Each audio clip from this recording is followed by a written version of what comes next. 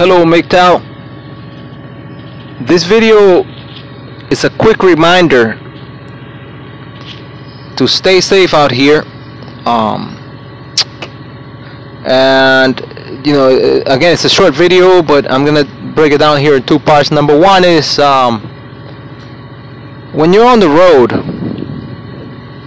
right, when you're driving or whatever, and you see a woman on the side of the road, and she's changing a tire or whatever, and especially if she's a good-looking woman or she's provocatively dressed, my suggestion to you is to keep going, keep doing whatever it is that you were doing. Just keep driving down the road. It could be quite dangerous. I remember a story that came out in the newspaper years ago when I was a kid, and it was about this guy that pulled over to help a woman that was supposedly trying to change a tire or whatever, and she was provocatively dressed in a nice red dress or whatever, right? And when he got out his car and went over to help her, two other guys came out of the bushes, out of the side of the road. They came out of the bushes, and they held him up at gunpoint. One guy held him up at gunpoint, while the other took his car, right? And then of course, the guy that was holding him up at gunpoint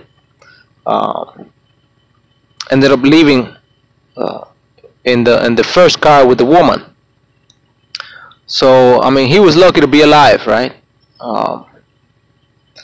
Because a lot worse, could have happened. But anyways, that's one thing. The other thing is that you should never jump in a woman's car. Never jump in a woman's car. I know your father's been telling you this all your life, but it's a matter of it's worth repeating it here. Never jump in a woman's car. And nowadays you have many more reasons not to do it. Number one, she could be on some sort of medications, right? And the person that you're speaking with is not, it's not the actual person, right? When she's off those medications. So that could be one thing. But that's probably your safest bet. What could also happen is that she's on medications, but she's not taking them, and that could be a hell of a nightmare for you.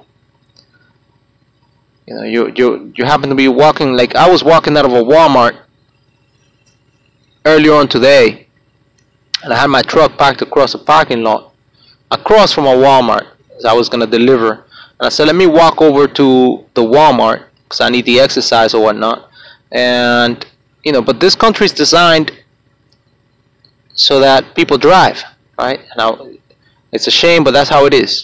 Cars take they have priority over people.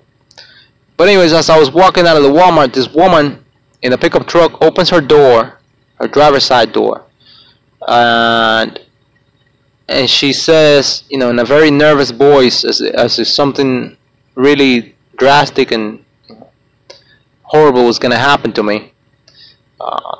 She says, do you need a ride? And I thought to myself, fuck no, I'm not getting in this woman's car.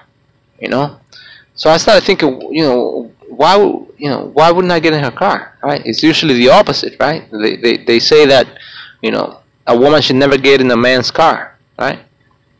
But that's what it's gotten to, guys. It's become, it's gotten to the point where it's so dangerous for a guy out here to accept a ride from a woman that it's just not worth doing it. The other thing is that, you know, she could be driving around undiagnosed instead of taking medications, or, you know, her being, you know, being diagnosed and not taking them. She could be walking around completely undiagnosed. And there are many people out there that are, you know, men and women that are, you know, unfortunately, because of, you know, because of one reason or another, right? The way the tax money gets distributed or whatnot, they're walking around undiagnosed. Um, and there's a lot of junk they put in the food nowadays, right? That makes people crazy. So that's another reason. Next, a very, you know, very concrete reason why you should not go in her car is because maybe she's self-diagnosing, right? Maybe she knows she has a problem, but instead of going and seeing a certified medical professional that could help her out with that, she decides that, you know, she's gonna self-diagnose, right? And so she's taking illegal medications. And, you know, if you jump on her car, if she's ever stopped by the police for one reason or another, you know, maybe they've been watching her, or maybe she just blew past a stop sign because she's distracted and nervous or whatever, you could be easily involved in her filth. So it's not advisable. And the last reason, you know, it's pretty obvious to many of you, you know, with what's been going on with the Me Too movement and everything.